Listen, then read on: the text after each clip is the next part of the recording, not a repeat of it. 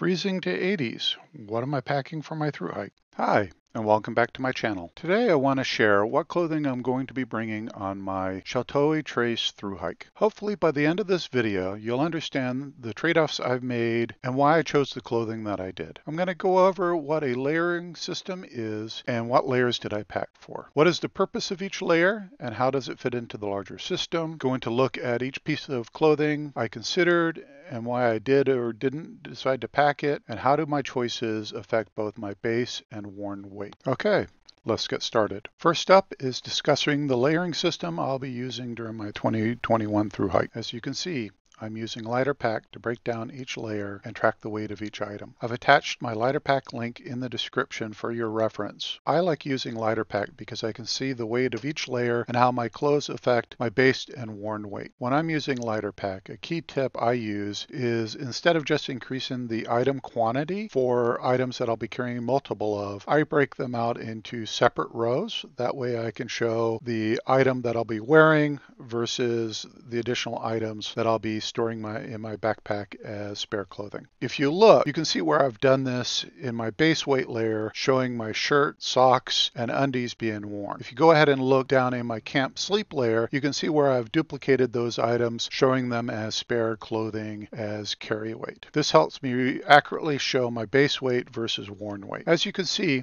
I'll be using the following layers: my base layer, mid layer, insulation layer, outer rain layer, and camp sleep layer. Okay, let's talk base layer. The normal use of the base layer is to wick away moisture and help you regulate your temperature. I also look for my base layer to provide both sun and bug protection. This is why I have long sleeve and pant length clothing that I can treat with permethrin. The things I look for in my base layer clothing is moisture wicking, fast drying, and most importantly, comfortable clothing to wear. Next up is the mid layer. The job of the mid layer is to provide some minimal insulation while you are actively working or hiking. The key is you should feel cold or cool when you stop, but be comfortable while you're hiking. This layer should expect to get wet from either rain or sweat, and it should still provide that insulation property while it's wet. It should also be flexible to help you regulate warmth. Easy to take on and off, zip open or close, anything along those lines. It's all about regulating temp without needing to stop and take your pack on and off to regulate.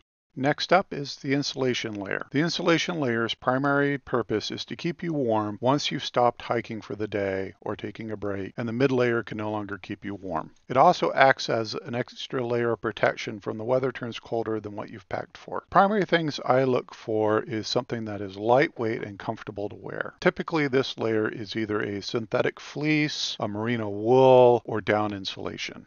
Next up is the outer or rain layer. This layer's job is to protect you from the wind and rain and act as a moisture break. Don't expect this layer to keep you dry. Its job is to act as a moisture break, keeping the cold wind and rain from your warm insulation layers. I look for lightweight, a water barrier, and heat management capability. And last is my camp or sleep layer. I treat the clothes that I wear at camp as its own layer. I want to keep the clothes I hike in separate from the clothes I wear at camp and sleep in. I also want the flexibility to be able to wear the clothes to hike in if things go bad. Normally, I reserve one set of clothes to sleep in and rotate my hiking clothes if I have a spare set, such as my underwear and socks. Don't underestimate being able to get dry and comfortable after a long day's hike. Okay, let's go ahead and start looking at each piece of clothing. What I'm going to go ahead and do is discuss the factors that went into me either choosing or not choosing each piece of clothing based on the particular features I look for in each layer. First up is a piece of gear I decided not to take. I love the conversion pants/shorts, however they were over twice the weight of the gear I ended up going with. This is another reason I like using Lighterpack and weighing all my gear. I get to do these what-if scenarios. I chose the Smartwool 150 boxer briefs because they're lightweight, comfortable, and the wool has antimicrobial capabilities to keep down the funk. I went with the Icebreaker cool-lite long sleeve shirt. The long sleeves protect me from the sun, and the merino wool, again, is to keep down the funk.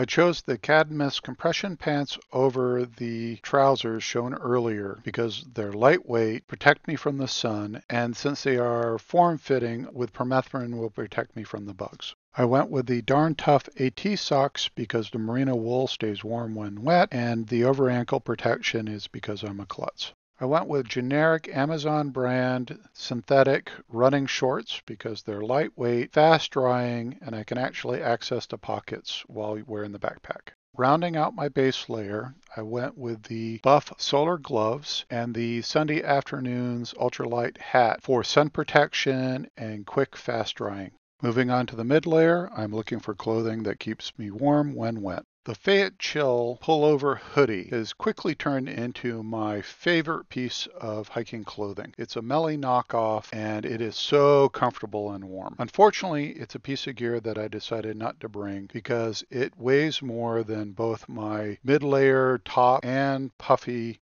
jacket combined.